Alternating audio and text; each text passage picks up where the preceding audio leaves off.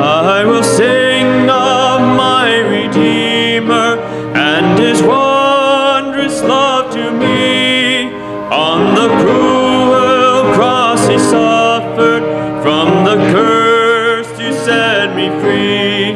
Sing, oh sing of my Redeemer, with his blood he purchased me. On the cross he sealed my pardon, paid the debt and made me free. I will tell the wondrous story, how my lost estate to save. In his boundless love and mercy, he the ransom freely gave. Sing, oh sing of my Redeemer, with his blood he purchased me. On the cross he sealed my pardon, paid the debt and made me free. I will praise my dear Redeemer, his triumphant power I'll tell, how the victory he giveth over sin and death and hell.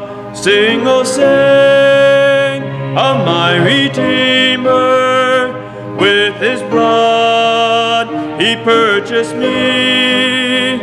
On the cross he sealed my pardon, paid the debt and made me free.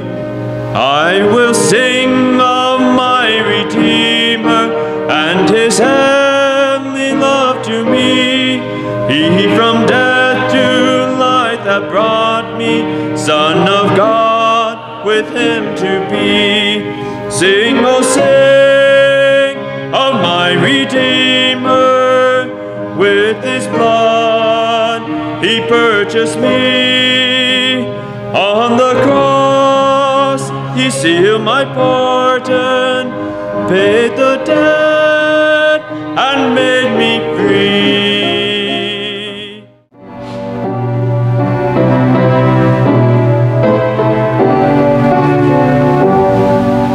My faith has found a resting place, not in device nor creed. I trust the ever-living one, his wounds for me shall plead. I need no other argument, I need no other plea. It is enough that Jesus died, and that he died for me. Enough for me that Jesus saves, this ends my fear and doubt. A sinful soul, I come to him, he'll never cast me out. I need no other argument, I need no other plea. It is enough that Jesus died, and that he died for me. My heart is leaning on the word, the written word of God. Salvation by my Savior's name, salvation through his blood. I need no other argument, I need no other plea. It is enough that Jesus died, and that he died for me. My great physician heals the sick, the lost he came to save. For me his precious blood he shed, for me his life he gave. I need no other argument, I need no other plea. It is enough that Jesus died and that he died for me.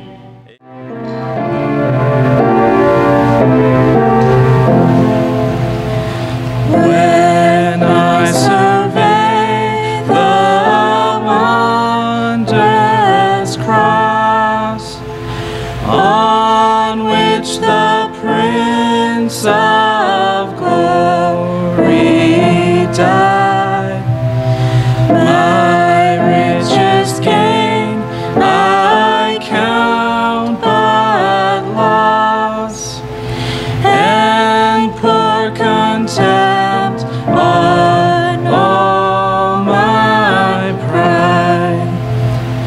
Forbid it, Lord, that I should boast, save in the death of Christ my God. All the vain things that charm me most, I sacrifice them to his blood. See from his head, his hands, his feet, sorrow and love mingled down. Did such love and sorrow meet? Our thorns compose so rich a crown. Were the whole realm of nature mine, that were a present far too small. Love so amazing, so divine, demands my soul, my life, my all. In Psalm 115, I wanted to read the whole thing for responsive reading, because wasn't it good? Isn't that a good chapter? To me, it's like I was reading it, I was like, this is our life right now. Starting in verse 1, look at verse 1, Psalm 15, verse 1. Not unto us, O Lord, not unto us, but unto thy name give glory for thy mercy and for thy truth's sake. That's what we want. We don't want glory out of any of this hubbub. We want glory to go to God. And we keep that as the light, that we're as our North Star. Is God getting glorified through this or not? Is His Word getting out or not? Many in this world are trying to toot their own horns and bring glory to a cause or to a sin. Christians are worried about giving glory to God. That's where our minds will stop. Look at verse 2. Wherefore should the heathen say, where is now their God? But our God is in the heavens. He hath done whatsoever He hath pleased. Some people are wondering if our God is real. He's real. He's real. If they don't admit to it now, they'll find out later on that the God of the Bible is real. Their idols, it says in verse 4, are silver and gold, the work of men's hands. They have mouths, but they speak not. Eyes have they, but they see not. This is talking about the world's idols. They don't have the ability to speak anything. What people idolize today. Look at verse 6. They have ears, but they hear not. Noses have they, but they smell not. They have hands, but they handle not. Feet have they, but they walk not. Neither speak they through their throat. They that make them are like unto them. So is everyone that trusteth in them. These false idols. This morning's sermon, I want to talk about bowing down before God and not before idols. We'll come back to it. Let's read it out. Look at verse 8. Verse 9. O Israel, trust thou in the Lord. He is their help and their shield. O house of Aaron, trust in the Lord. He is their help and their shield. O house of Brett, Trust in the Lord. He is their help and their shield. Oh, house of Pat. Oh, house of whoever's here this morning. Take that verse to heart. Amen. Trust in the Lord. He is your help and your shield. It says in verse 13, He will bless them that fear the Lord, both small and great. The Lord shall increase you more and more, you and your children. You are blessed of the Lord, which made heaven and earth. The heaven, even the heavens, are the Lord's, but the earth hath He given to the children of men. The dead praise not the Lord, neither any that go down into silence. But we will bless the Lord from this time forth and forevermore. Praise the Lord. God opens doors and no man shutteth. And while this door is open at 8th and 8th and Lewiston, we're going to praise the Lord to the best of our ability and preach His truth. My sermon, as I just said, though, is I want to talk about idolatry. We have a real God, but the world sets up these idols of silver and gold. And these idols of silver and gold, the work of men's hands, do nothing for nobody except distract from the true God, the living God. I want to start this sermon. I want to talk about 4 different idols we see in our world today. And I want to start with the first one being a big elephant in our world, elephant in the room. The idol of sin. The idol of sin. I want to speak into this a little bit before I give you a passage to turn to. But I want to think about this. Most sins today in our world are still seen by most people as bad, right? Most sins. I mean, there's no one throwing parades for drunkards, right? Not happening. There's no one saying we need to accept liars because God made them that way. No one's saying that, right? People still view lying as wrong, drunkenness is wrong. There's no one making children's cartoons that say that adultery is okay, right? I hope they're not. Who knows on some stations. There's no month designated to promoting the sin of covetousness, is there? No. But the sin of sodomy, and the sermon's not on this topic completely, so relax. I know the world thinks it's all we talk about. I'll mention it now because we've got people watching and I want them to know the truth, right? The sin of sodomy is a different kind of sin because now it is put on a pedestal. The LGBTQ sin is what I'm talking about. It's different. With this sin, we are asked to not speak against it, even from our own pulpits. In our own private lives as citizens of this free nation, we're asked not to speak against it. In fact, it's becoming an increasing requirement that we celebrate it. Right? You see it on your calendars now. You see it every athlete, every sporting event, the Olympics. They're all pushing us to celebrate and get behind sin. This is a different kind of sin we're facing today. It's an idol is what it's become. The idol that is the LGBTQ sin. They're asking us to bow down before it. I'm telling you, they really are. They want us to bow down even in our churches, even in our personal lives, even in our homes, even in our pulpits.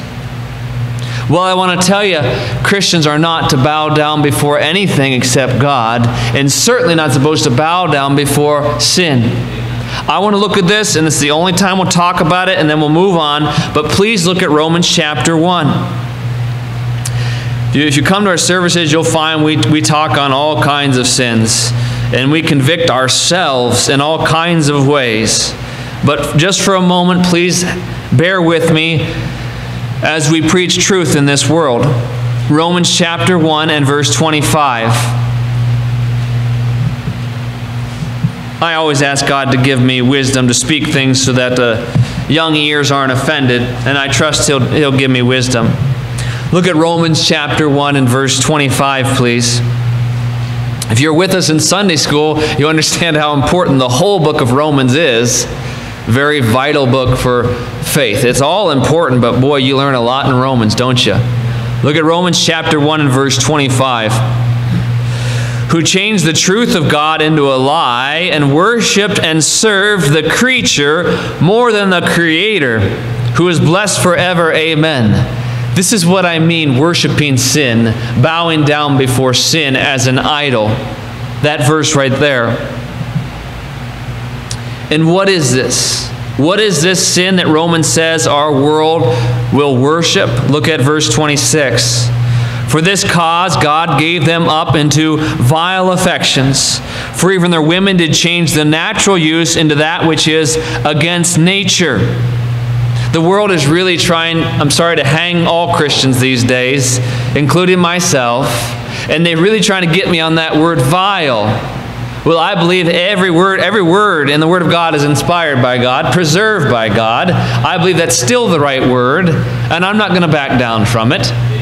Christians, put yourselves behind the Word of God and use those words. It's a safe place to be. You know why? Because one day when you answer to God, you're going to say, well, God, I just stuck to the word you used.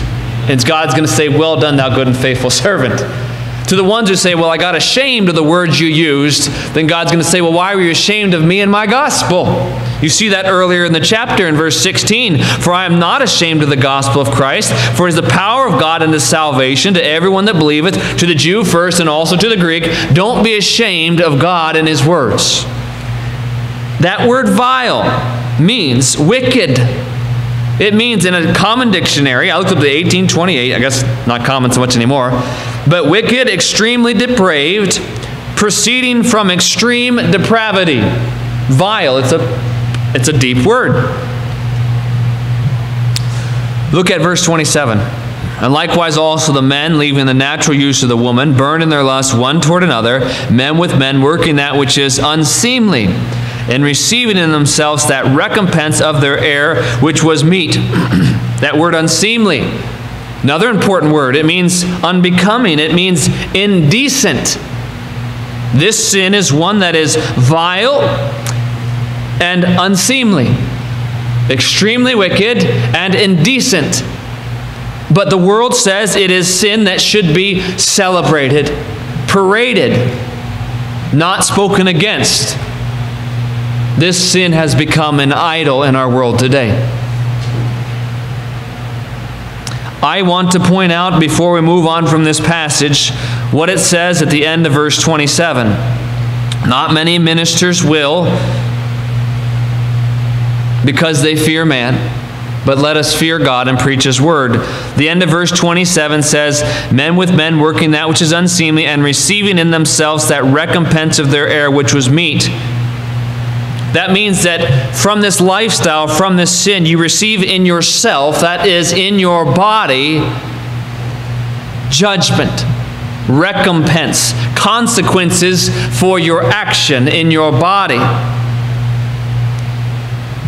You know, we have a phrase in our world today that is follow the science, trust the science, right? Everybody's heard it with all this mass stuff going on. Trust the science. Well, I looked up the CDC website because I'm going to follow the science, okay? This is a quote. CDC quote. In 2018, the most recent study, in 2018, gay and bisexual men made up 69% of the 37,968 new HIV diagnoses in the United States and dependent areas. Approximately 492,000 sexually active gay and bisexual men are at high risk for HIV. That's a CDC statistic that says that 69% of HIV, a terrible disease, I would not wish it on anyone. I would not. A terrible disease, 69% of them, according to CDC's numbers, which are probably biased, but even according to that, it says are among that gay and bisexual population. This is just what the Bible is saying. But I do not see all the warning messages. I don't see all the commercials. I don't see, we warn about smoking. We warn about COVID. There's no warning about this. And I want to tell you something out of love. I want to tell you another fact here.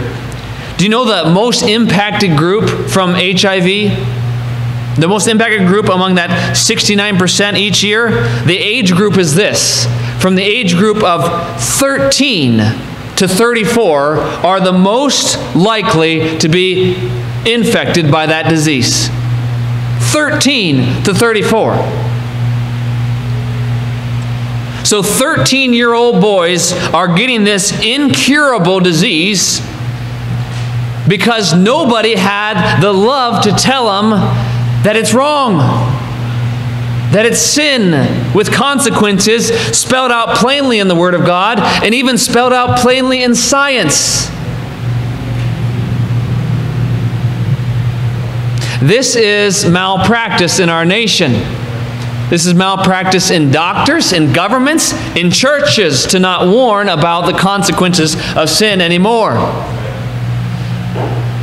I'll go a step forward further. This is child abuse. That we would set these young boys up, that by the time they're 13, they just might catch this incurable disease. This is called child abuse. There would be no other disease that would not be on the world's radar that, oh my goodness, make sure these boys do not get this disease. It would be on billboards. It would be on TV commercials. Let's make sure our young boys don't get this disease. But why? No, they hide it because it's now an idol of sin and glorification of sin. I'll go a step further. This, not telling the world about this sin and the reality of it, is hate. Love is warning of sin and the consequences of sin. I'll stand by it. The world, though, says, let's bow down before this destructive, anti-God, anti-what is natural, according to what the Bible says, vile sin. Please look at Daniel chapter 3.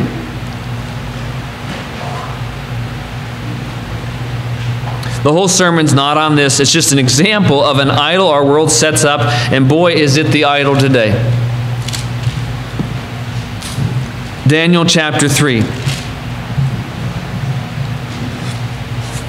I've got like 3 big chapters that I want to read a bunch of verses on. So hopefully you like reading the Bible with me this morning.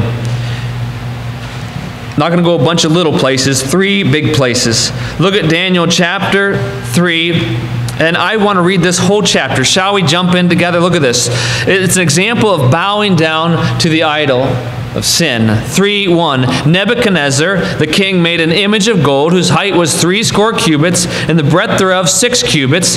He set it up in the plain of Dura, in the province of Babylon, that wicked land Babylon. 2. Then Nebuchadnezzar the king sent to gather together the princes, the governors, and the captains, the judges, and the treasurers, the counselors, the sheriffs, and all the rulers of the provinces to come to the dedication of the image of which Nebuchadnezzar the king had set up. Named a lot of people there, didn't it? A lot of occupations, didn't it? A lot of people on the dole, isn't it? A lot of people funded, and they've got to hold these positions for their livelihood. What keeps people today from speaking out? I'm sorry. What keeps sheriffs, business owners, public employees from speaking out as private citizens? Fear of bullies. Fear of bullies, and that bullies will take their livelihood away. At the end of the day, it's a love of money. But pray, folks, that we have to have people that aren't afraid about losing their livelihood. We're going to get to that in a second about the idol that is money. But I hope we have governors and sheriffs and magistrates who will stand on principle. Stand on morality. That's what we need. That's who we need to elect. That's who we need ruling. Not those who are just trying to maintain their livelihood, their paycheck. Look at verse 3. Then the princes, the governors, the captains, the judges, the treasurers, the counselors, the sheriffs, and all the rulers of the provinces were gathered together into the dedication of the image that Nebuchadnezzar the king had set up, and they stood before the image that Nebuchadnezzar had set up, all like good people, good citizens, all unified around this ungodly statue. Look at verse 4. Then an herald cried aloud, "To you it is commanded, O people, nations, and languages, that at what time you hear the sound of the cornet, flute, harp, sackbut, psaltery, dulcimer, and all kinds of music, you fall down and worship the golden image that Nebuchadnezzar the king hath set up."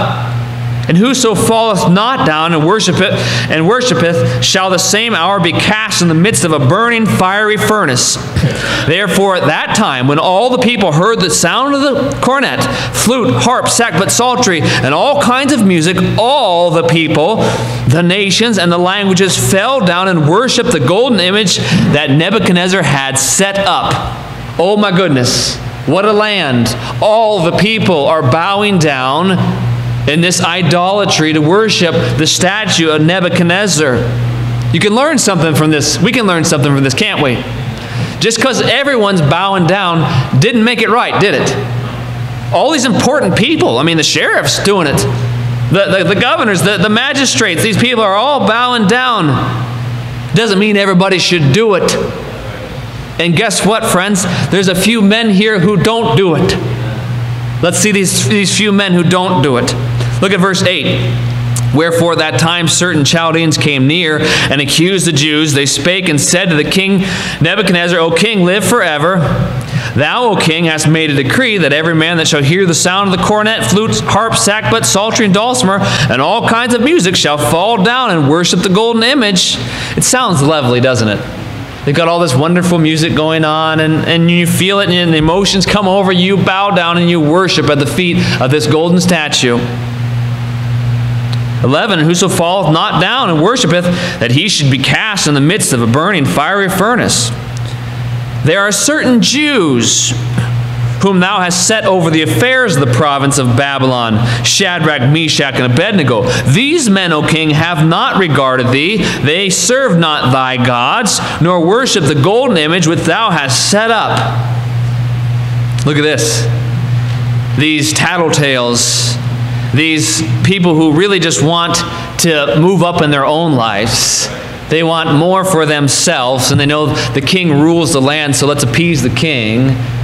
They are tattletaling on these three men who have conviction that there's only one God, and only one God should be worshipped.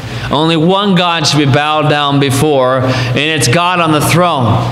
God in heaven, God that made heaven and earth. These three men have conviction. They're going to stand up. Our world today plays out just like this.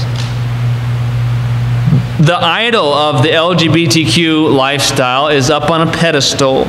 And now it's positioned such that everyone's got to join in with it.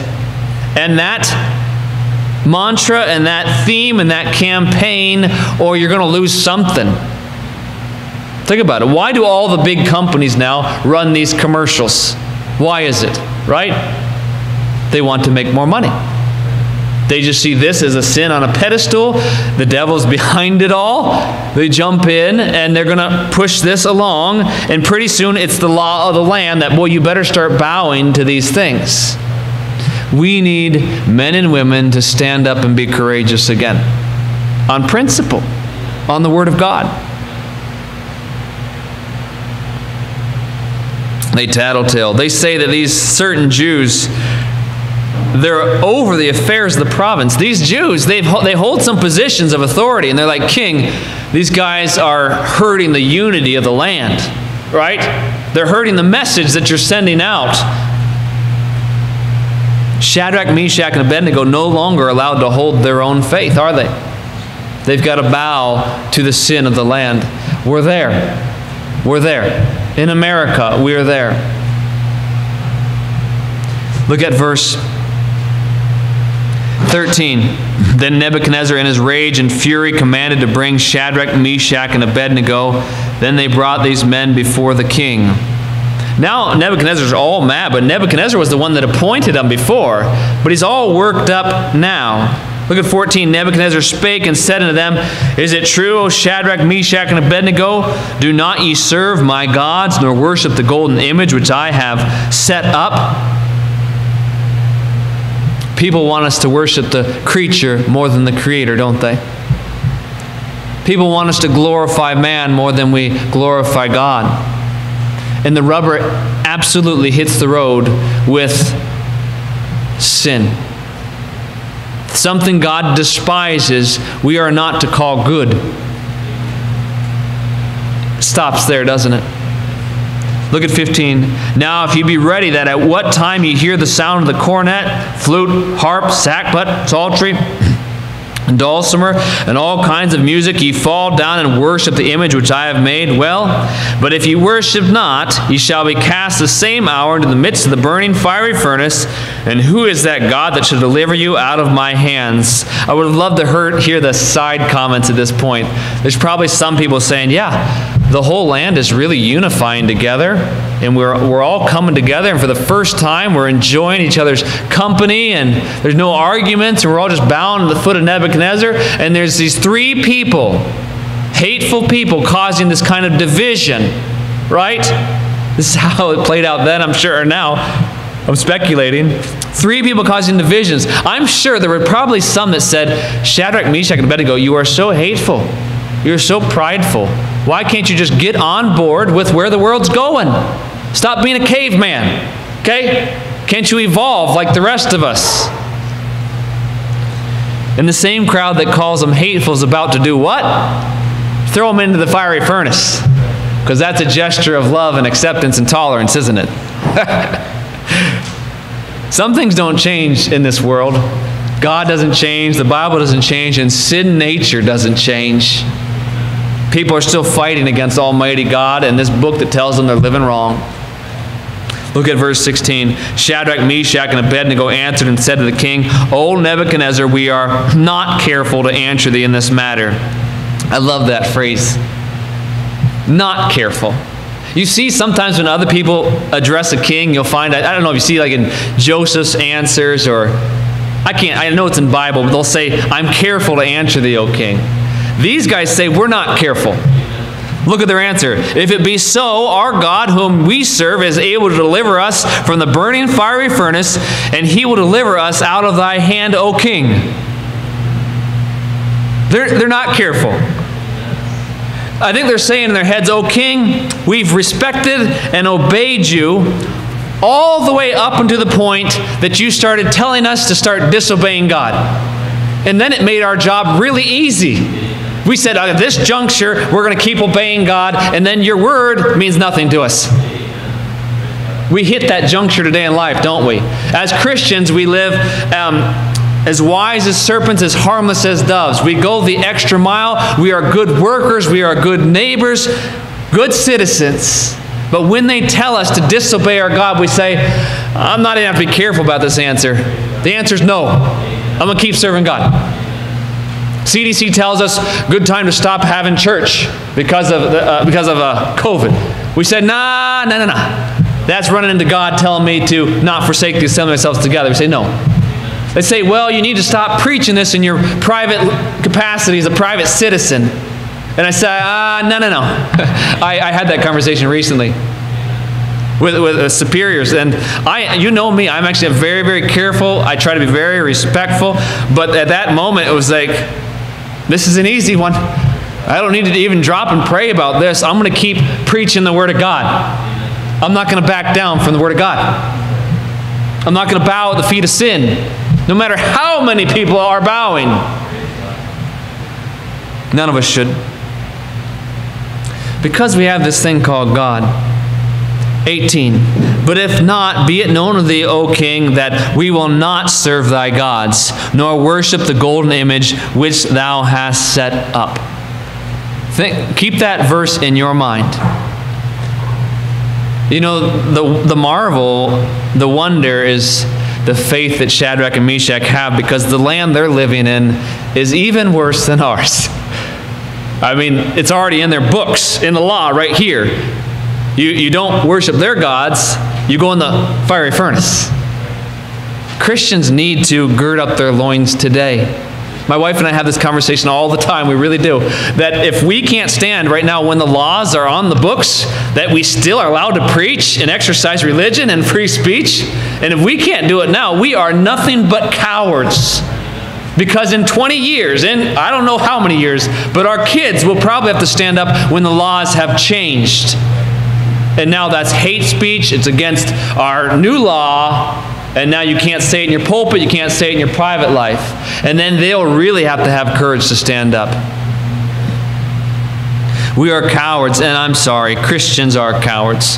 all across America, all across our state, all across our valley. I'm not naming names, but people need to stand on God's word again.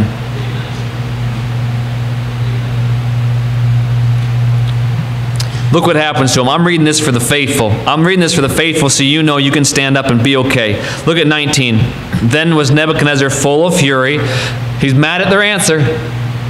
And the form of his visage was changed against Shadrach, Meshach, and Abednego. Therefore he spake and commanded that they should heat the furnace 7 times more than it was wont to be heated.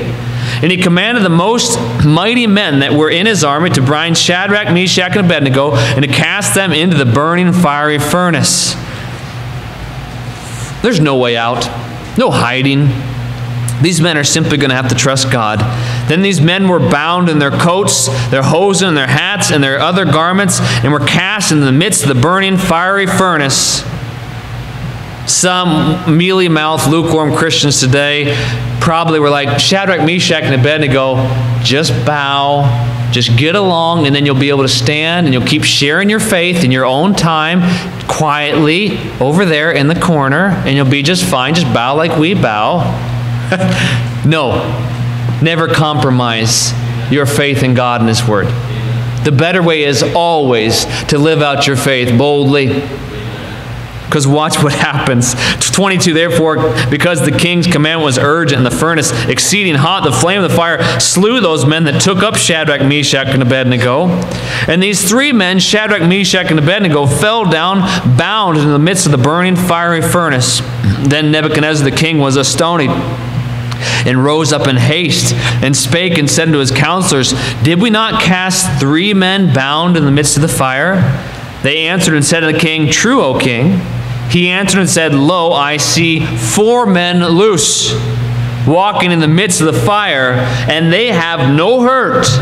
And the form of the 4th is like the Son of God. Shadrach, Meshach, and Abednego stood with God. And now God will stand with them. When we preach tonight on the Jordan River, a big thrust of it will be that Christians today are never seeing a Jordan River open up. They're never seeing a Red Sea. They're never seeing an angel next to them in a fiery furnace because we're not living out our faith. The Word of God comes alive. Your faith comes alive when you step out by faith. That's the blessed life. But we cower up and we don't see these wonderful things happen. They are literally standing now with God. Like in the Son of God. 26, Then Nebuchadnezzar came near to the mouth of the burning fiery furnace and spake and said, Shadrach, Meshach, and Abednego, ye servants of the Most High God, come forth and come hither. Then Shadrach, Meshach, and Abednego came forth of the midst of the fire. Amen. And the princes, governors, and captains, the king's counselors being gathered together, saw these men, upon whose bodies the fire had no power, nor was an hair of their head singed, neither were their coats changed, nor the smell of fire passed on them. All the men who had bowed down to the other God now see the power of the real God. Then Nebuchadnezzar spake and said, Blessed be the God of Shadrach, Meshach, and Abednego, who has sent his angel and delivered his servants that trusted in him and have changed the king's word and yielded their bodies that they might not serve nor worship any god except their own God. Praise the Lord. That's revival in Babylon. The king, the one who promoted the false god, he says they have the real God. And these men have yielded their bodies to serving the real God. Friends, do you realize that when God puts you up and puts a spotlight on you, you have 2 choices. Cower up, clam up, and let the world and Satan win. Or stand on God's word and let God work and let God get the glory. We're at a pivotal moment here. Yes, we put our lives in jeopardy a little bit in this age. But friends, I think we have in the year 2021 more opportunity to see God do something big than we've seen in a lot of years past. He works in big ways when persecution is out in big ways. But this never happens if Shadrach, Meshach, and Abednego just go with the flow. Go with the current. bow down like everybody else, live to fight another day. He says in verse 29, therefore I make a decree that every people, nation, and language which speak anything amiss against the God of Shadrach, Meshach, and Abednego shall be cut in pieces. Here's a new law. And their houses shall be made a dunghill, because there is no other God that can deliver after this sort. I want people to see the real God. I want people close to me. I want people in my life to see the real God. Then the king promoted Shadrach, Meshach, and Abednego in the province of Babylon. They did not bow down to that idol of sin, did they? Why? They had faith. The same attribute we can have today. Look at Luke chapter 16, please. Luke 16. I want to now mention 3 more idols, types of idols. We talked about bowing before sin, and everybody in the congregation is like, yeah, I'm not going to bow down before the sin. You're preaching to the choir. Well, amen. I'm right with you. We'll stand together strong, not bow before sin. But I want to mention 3 idols that Christians do sometimes bow down to. And sometimes they bow down to these 3 idols without even realizing that their knees are on the ground. Let's look at this. Look at Luke 16, verse 13. Please. 16:13. No servant can serve 2 masters, for either he will hate the one and love the other, or else he will hold to the one and despise the other. You cannot serve God and mammon. Mammon means riches, money, wealth. Okay? This passage is speaking to the idol of money. Money is an idol that true Christians, I don't doubt their faith, true Christians bow, though, at this idol of money. And it becomes what they serve with their life. Instead of giving their life to God, they give their life to the pursuit of money, to financial freedom, to financial stability, to comfort, planning ahead for their retirement. None of those things necessarily terrible in themselves, but if that's your whole life and that's what you become serving, then it's an idol. I want to make a point, and I want to harken back what I said earlier. What keeps the sheriffs, the business owners, small businesses, public employees in their own private time, what keeps them from standing on God's word? Oftentimes, it's that paycheck. Gotta have it. Can't lose it. Can't live without it. That sounds like I'm describing God, doesn't it? You can't live without God. You can live without that paycheck. You can live without that retirement plan. You can. You can even live without that insurance plan. You can. I'm trying to make an easy point here. Well, easy, but it takes faith. My point is this. Until you give your finances to God, you will always give your life to your finances. This is true. This topic, money, is really one of those bumps in the road that you've got to get over, or you'll never get over. It's like a hurdle. Until you decide that you're going to give your financial situation, your everyday bread, right? The shirt on your back, can He clothe you like He clothes the grass? Until you give it to God, you'll spend your whole life turning your wheels, taking care of this financial situation. And that's not how Christians need to live. Seek ye first the kingdom of God and His righteousness, and all these things, all those financial things, shall be added unto you. Your livelihood, yes, you work hard, you work by the sweat of your brow to feed your family, absolutely, but that is not job number 1 in your life. Your job number 1 is serving God. And as you serve God, He'll take care of these needs. I don't know how else to say it other than, if you struggle in that area, just read the Bible. It tells us that we don't need to make that priority number 1. If you keep your beliefs to yourself, I'm thinking about this in our valley. I'm thinking about this, who's come to reach out with some support and who hasn't. And I'm not keeping a note and getting back at people. I'm not doing that. But who's come to support or not? A lot of them that I know have conservative principles and they're going to stand on the Constitution and our God-given rights. They're silent.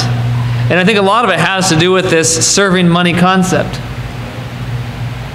If you have to keep your beliefs to yourself for fear of losing customers, for fear of losing a position, for fear of losing a contract, you are the problem. I'm not talking about speaking on the job. You know, I preach this all the time, so no one can hang me on it. When you are on the job, you're there to work, okay? So I'm not saying when you're dealing with a customer, you're going to rebuke them about some sin. You're not. You're going to give them the product. You're going to give them the service, because the whole world needs this, right? This is how we live, make our livings. But when you are on your own time, later on, at your Sunday service, at your home, at your study group, at whatever, and you still got to hold back your belief that something is wrong, you're a part of the problem. You're not part of the solution. I'm talking about silence 24/7. When do you speak? You know, the world right now is looking at me, and I don't like to talk about me, but right now people are talking about me a little bit. But they want me. There's some, I read an article this morning in our lovely paper. The article read, or the letter of the editor said, that I should be silent 24/7 with my faith. 24/7, 7 days a week. I should not be sharing my faith because of my position I hold at my place of work. Okay? I want to tell you, you could never pay me enough for that to happen. Give me $17 million. I'm not going to give up my faith and my right to share my faith. But in some people's minds, that's a thing. Well, we give you this job, but it's an important job, and we pay you this money, so that means you need to bow down to it 24/7. There is no such job. And if you think there is such a job, you get yourself out of that job and go make tents somewhere. I don't know. Find a new trade. McDonald's is hiring $15 an hour. Go for it. I'm looking at it now. You know, you never know what I'll need. Don't give up your faith for money. The Bible says in Proverbs 11:28, "He that trusteth in his riches shall fall, but the righteous shall flourish as a branch." What I mean, just read through the Proverbs. It'll tell you all the things you need to know about money. Look at verse 14, please. I want to mention a second idol. 14. "And the Pharisees also, who were covetous, heard all these things, and they derided him. And he said unto them, Ye are they which justify yourselves before men, but God knoweth your hearts. For that which is highly esteemed among men is an abomination in the sight of God. The law and the prophets were until John. Since that time the kingdom of God is preached, and every man presseth into it. And it is easier for heaven and earth to pass than one tittle of the law to fail." Amen. This Bible's true. We haven't lost any of it. We still got the preserved Word of God in our hands. But in verse 15, I think we see another idol. This idol of the esteem of men. It's the other idol I want to talk about. Christians can spend their lives seeking money. Christians can spend their lives seeking the praise of men. It really can happen. I'll honest, I can fall into this idol. I really can. I could fall into it tomorrow. I've really got to have these people like and accept me. They really got to think I'm smart and that I'm moral and I'm good and all that. And it does not matter what people think. The esteem of men does not matter. What we want is the esteem of Almighty God. Right now there are many people saying that me and my life in this church, we're not justified in our actions. We're not justified in what we preach. Well, I'm not looking to be justified in their eyes. Are we justified in the eyes of Almighty God? Don't worry about if the world approves of you and your words. Worry about, does God approve of you and your words? Is your life in line with God's word here that doesn't pass away? The praise of men. This seeps down into all areas of your life. Worrying about what people think more than what God thinks. The fear of man brings a snare, whereas the fear of the Lord is the beginning of wisdom. Another simple lesson, but Christians trip on this hurdle of trying to be loved by this ungodly world. Let me read you a verse in John chapter 12. John 12:42 says, "Nevertheless, among the chief rulers also many believed on him." That's Christ. "Among the chief rulers many believed on Christ, but because of the Pharisees they did not confess him, lest they should be put out of the synagogue." And then it goes on to say in verse 43, "For they love the praise of men more than the praise of God." That's a travesty. In John 12, it talks about these chief rulers, prominent positions. They believed on Christ, but because they feared the Pharisees, they stayed quiet. They stayed mum. They loved the praise of men more than the praise of God. They could not put their roles in the synagogue at jeopardy. Christ was not happy. The second idol here is the praise of men. Let me show you a third idol here in Luke 16 and verse 18. 16:18 says, "Whosoever putteth away his wife and marrieth another committeth adultery. And whosoever marrieth her that is put away from her husband committeth adultery." The third idol I want to mention in this chapter is the idol of family. The idol of family. And I use this verse as a springboard simply because I see this happening more and more and more and more. You can find people devout in their faith in the Word of God, but when you show them that actually it's wrong to put away your wife and marry another, then they balk and they bow at the feet of family. They'll say, "Well, you know, I got this new wife, but the first one I married, that was years ago, and it was wrong, and now I got this new wife, and we got a kid together, and now this is more important than the Word of God." They bow at the feet of family instead of obeying what the Bible says. That topic is very clear, divorce or marriage. It's not a topic I'm going to delve into this morning, but I want to use it as an example of people putting family above God and His Word. It's another idol that we bow before. If you would, though, I want to bring you to the story here from 19 to verse 31. Because now we've got folks here, and I don't know what everybody believes. I don't know if you know the Lord as your Savior, but I want you to think about this story from 19 to 31.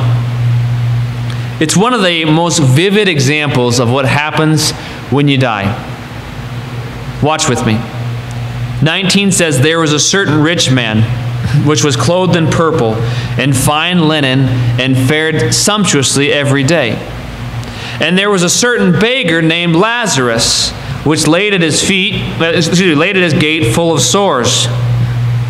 I want you to realize something already. This is not a parable. When Christ talks about parables, He never uses proper nouns. He never names names. He also, if it's a parable, He would give the meaning of the parable, but He doesn't. This is a historical account, and one of the most clearest accounts of what happens when you die, and what happens when you die and you don't have Christ as your Savior. Rich man in verse 19, a poor man in verse 20. Look at 21. And Lazarus, this poor man, and desiring to be fed with the crumbs which fell from the rich man's table, moreover the dogs came and licked his sores. Two men, two different lives. One man has got a very nice life, very wealthy in this world, very well-to-do, things going well. Lazarus has nothing going for him. He is poor, his health is bad. This is their lot in this life. But I want to tell you, the richer of the two is Lazarus, because you'll find he's rich in faith. He's rich in belief in Almighty God. And that's the wealth that matters. Look at verse 22. "And it came to pass that the beggar died and was carried by the angels into Abraham's bosom. The rich man also died and was buried." Think about this. The beggar dies and he's carried into Abraham's bosom. We know that this in this text means a place called paradise. Before Christ dies on the cross and sheds His blood, believers went to a place called paradise, or Abraham's bosom, okay? This is where Lazarus goes, to a place of comfort The rich man died, though, and says he's buried. Now look here, verse 23. And in hell he lift up his eyes, being in torments, and seeth Abraham afar off, and Lazarus in his bosom. The way the Scriptures, I believe, teaches it is that paradise was in the center of the earth. And in paradise, there was one side in the center of the earth that was paradise. That's where Lazarus is at. And in the other side was hell. And in fact, they could look across and see one another. And it says that this rich man is looking across at Abraham, who had died many, many years ago. But there is Abraham living in pleasure. And there is Lazarus living in pleasure and comfort. And this rich man is in pain. Look at 24. And he cried and said, Father Abraham, have mercy on me, and send Lazarus, that he may dip the tip of his finger in water, and cool my tongue, for I am tormented in this flame. This is a story that Jesus Christ is telling, a historical account. We need to ask, why is Jesus Christ telling us this story? Because he's giving us a picture of reality. When a believer dies and when a non-believer dies. Friends, this story is something that should ignite your heart to serve the Lord. This poor man, rich man, is an example of the believers you know and the unbelievers you know. Who's got unbelievers in their family? I do. Who's got unbelievers in their neighborhood? I do. Unbelievers throughout our world. I'm telling you, this is their future, Christ tells us. A place of torment in flame. He is thirsty.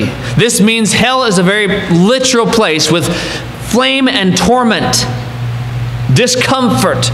25, but Abraham said, Son, remember that thou in thy lifetime receivest thy good things, and likewise Lazarus evil things, but now he is comforted, and thou art tormented. Abraham, from this position in the center of the earth, preaches a little mini sermon there. He says, rich man, you spent your whole life trying to be as comfortable as you could. You got what you were after. You won in that life during those 70, 80 years you lived. Lazarus, though, sought something eternal. Sought a Savior. Belief in a God. Belief in a Messiah. Belief in a way to heaven. Abraham preaches a sermon. Look at 26. And beside all this, between us and you, there is a great gulf fixed, so that they which pass from hence to you cannot, neither can they pass to us, that they would come from thence. There's a big gulf, a divider between paradise and hell. And there's no going between. This paints a picture of what happens in the future.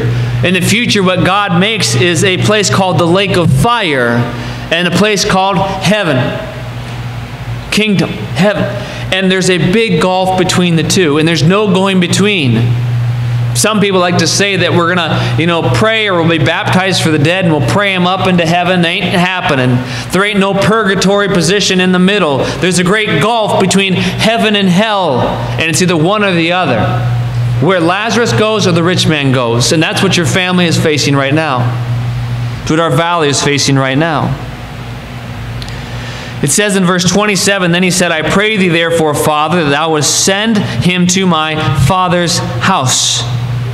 Listen, this is the rich man saying, Please send him to my father's house, for I have 5 brethren, that he may testify unto them, lest they also come into this place of torment. This passage is it's such an illustration of reality.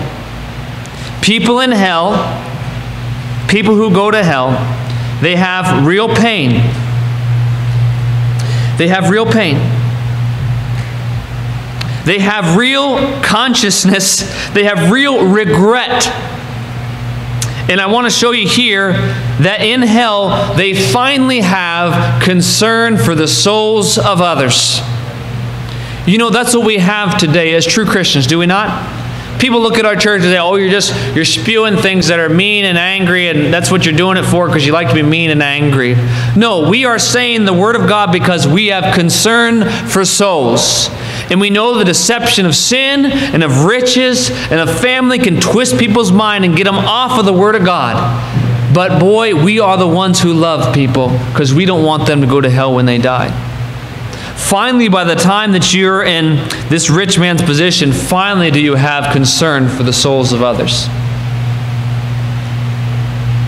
Abraham says in verse 29, and Abraham saith unto him, they have Moses and the prophets, let them hear them. And he said, Nay, Father Abraham, but if one went unto them from the dead, they will repent. And he said unto him, If they hear not Moses and the prophets, neither will they be persuaded, though one rose from the dead.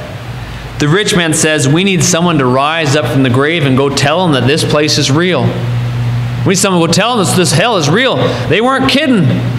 Real. Abraham's answer is, it's right there on the page of Scripture. And if they don't believe when the Bible says it, they won't believe though one rose from the dead. Friends, we have this same Bible. It's just as true on the page of Scripture. It's just as true. People are going to die and go to hell because they don't believe in the Savior, because they believe the lies of this world. And where are Christians in all of this? I'm sorry, many Christians have become the rich men, busy trying to live comfortably, busy bowing to idols so they can hold their position, busy chasing the dollar so they can stay in that kind of level of comfort. Christians are a big reason, true Christians are a big reason why our world is going down the drain. I'm an equal offender. The cause of sin and the devil's wicked lies is terrible, right? Causing our world to go down the drain. False prophets that stand behind all these pulpits now are a big reason our world is going down the drain. And I'll add a third, and that is the Christian who keeps his mouth shut is also a reason why this world is going down the drain. This is the true reality. I ask you, friend, I asked it on Wednesday night. I asked, do you know the Lord as your Savior? Okay? And I don't mean, do you know the Lord as something nice and good and did a pretty good job and you're trying to do a good job yourself. That is in no way salvation. Why do I say that works are in no part salvation? Only because the Word of God says it. Ephesians 2, 8, and 9, you look it up yourself. Watch our Sunday school, please. We talked about it. Watch Wednesday night. We talked about it. Ephesians 2, 8, and 9, for by grace are you saved through faith. And that not of yourselves. It's a gift of God. Not of works, lest any man should boast. There is salvation. But people try to work their way, and it's a sure ticket to hell. You telling me this rich man didn't try to do some good things? You bet he did. I bet you he gave some stuff to the poor. I'll bet you he was nice, a family man, a nice man in the community. But you see here, he went straight to hell because he did not believe in the Messiah. He did not trust in anyone to pay for his sins in blood. I wanted to read this passage because I think this reality ties to everything what I'm saying today. And it should give, this reality of hell should give you every reason to get up off your knees at whatever idol you're bowing to and start taking your service for the Lord seriously. To close, I want to close over here in Matthew chapter 10. I'm sorry if my sermons are getting a little longer lately. Last week there was a group waiting for us to go out the doors. And the joke inside our building was, they don't know how long he preaches. I lived up to my name last week, right? Matthew chapter 10 and verse 16. I started in Psalm 115, kind of a passage for believers to be encouraged. And I want to get comfort out of this passage as well. But I think in Matthew chapter 10, you see both encouragement for believers and sound instruction for believers. For folks who don't want to bow before idols. Look at let's start 16. Behold, I send you forth as sheep in the midst of wolves. Be ye therefore wise as serpents and harmless as doves. I want every one of you to live that. I don't want us to make mistakes. I don't want us to give reasons for the adversary to speak reproachfully. They're searching out iniquities now, but I also don't want you to live a silent life.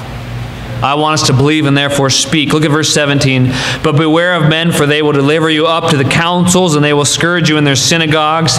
And you shall be brought before governors and kings for my sake, for a testimony against them and the Gentiles. Kind of sounds like what Shadrach, Meshach, and Abednego were going through. But when they deliver you up, take no thought for how or what ye shall speak, for it shall be given you in that same hour what ye shall speak. For it is not ye that speak, but the Spirit of your Father which speaketh in you. Stay close to God. And when you've got to speak, God's going to give you words. He's been giving me some words lately. 21, and the brother shall deliver up the brother to death, and the father the child, and the child shall rise up against their parents and cause them to be put to death. I said I was going to come back to that idol that is the family. Well, I'm coming back to it here. I've talked to people this week, and you know what I've heard? I've heard two different stories from two different people. I saw one man, I'm not naming names at all. One man has lived a life, and I'll just be frank, not serving the Lord. Maybe he's saved, I don't know. But living in shallow churches, not serious about this book, not serious about living out his faith, and teaching his children and the admonition of the Lord. And guess what? His children now have turned to the ways of Sodom. I'm not happy, but it's terrible. Turn the way of Sodom. And his response, though, now is, I'm going to bow down to this lifestyle that they have and accept this lifestyle. Because they're my kids, I'm going to love them, and I'm going to bow down to this sin. I've always known sin's wrong, but now because it's in my own family, I'm going to say I'm going to bow down before it. I'm telling you, that's your idol, is your family. And no, I don't think that is fruit for salvation. I met another man, though, again, not naming any names.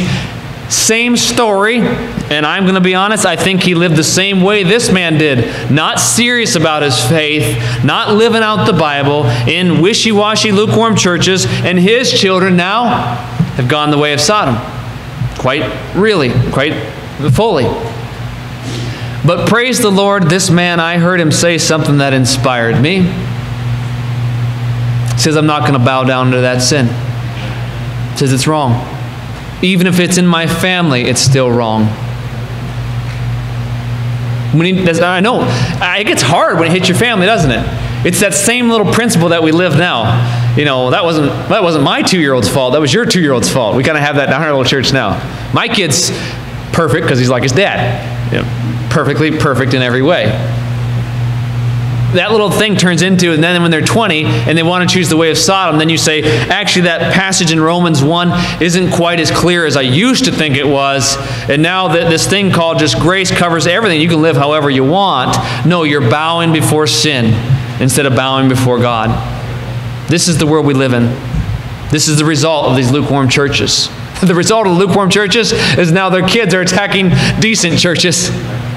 We got to stand strong, courageous. One day it will get to this, delivering up to death because they didn't accept their sin. 22, and ye shall be hated of all men for my name's sake, but he that endureth to the end, same shall be saved. But when they persecute you in this city, flee to another. For verily I say unto you, you shall not have gone over to the cities of Israel till the Son of Man be come. I'm trying to hurry to get down to the end here. The disciple is not above his master, nor the servant above his Lord. It is enough for the disciple that he be as his master, and the servant as his Lord. If they have called the master of the house Beelzebub, how much more shall they call them of the household? Remember that they said Christ was of Satan? What are they going to call us? Things like cults, things like bad names. I won't even mention them. 26 says, fear them not, therefore, for there is nothing covered that shall not be revealed, and hid that shall not be known. What I tell you in darkness, that speak ye in the light, and what ye hear in the ear, that preach ye upon the housetops. That's the word of God. That's Romans 1. Heard it here, preach it on the housetop. Don't give up your freedoms in this nation for the idols of sin. Fear them not, 28, which kill the body, but are not able to kill the soul. But rather fear him which is able to destroy both soul and body in hell, like God and the rich man. Are not 2 sparrows sold for a farthing, and one of them shall not fall on the ground without your Father? But the very hairs of your head are all numbered. Remember the hairs of Shadrach, Meshach, and Abednego? They weren't singed a bit in that fiery furnace. Don't you worry about it. God will protect us. Fear ye not, therefore, ye are of more value than many sparrows. Whosoever therefore shall confess me before men, will I confess also before my Father which is in heaven. That's a promise. That's a promise. You confess Christ down on this earth. You stand for Christ down on this earth. They're having a conversation about your faith in heaven. I like that. I like that. I'm not so much worried about, oh my goodness, is my name going to be in the paper today? Oh my goodness, is my name going to be in some den of thieves yelling about me? I'm thinking more about, I want my name up there. I want a conversation being had. And like we said on Wednesday night, I want a celebration being had in heaven with angels over one sinner that comes to repentance. My mind is switching. I'm not worried about what this world's going to do to us. I'm worried about what God's going to do in this world.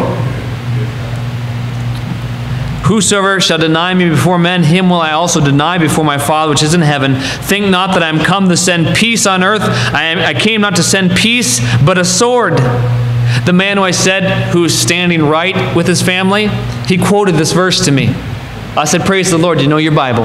That's what you need to make the right decisions. Got to know your Bible. He says, this is it. I came not to send peace, but a sword. For I am come to set a man at variance against his father and the daughter, against her mother and the daughter-in-law against her mother-in-law. And a man's foes shall be they of his own household. Don't lose that battle, Christian. I know we're talking on an extreme here of someone in your family really falling into sin, but I want you to take a stand on other things too. For the family right now in your life that thinks you shouldn't take the Bible seriously, you tell them to just go take a walk. You need to get serious about this Bible and get in church. When they try to tell you, well, you're being too zealous, or oh, you're joining a cult, I've heard of that church, or you need to have more family time, or you need to take this job that have you working every Sunday. You tell your family to shut up. Say, I'm going to serve the Lord. Have that kind of variance here that Christ talks about. Don't yield to that idol that is your family. Don't yield to that idol that is the esteem of your family.